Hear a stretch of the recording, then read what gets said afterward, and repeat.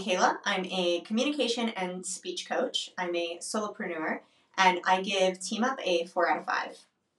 Before using TeamUp, I was using Google Calendar to have my meetings with international clients, and it became a bit of a hassle because it was very hard to share openly what those calendars were with my clients. So I ended up making the switch to TeamUp.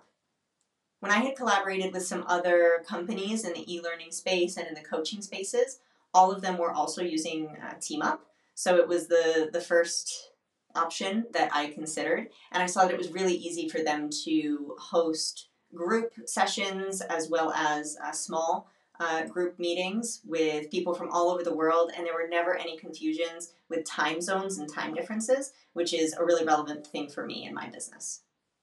TeamUp was very easy to integrate into my business. It's very self-explanatory. As soon as you sign up, you can easily see where to add on new calendars, create new events, and how to share them with people. So even if you're not a very tech-savvy person, it's very easy to set up, which was a big benefit for me as a solopreneur.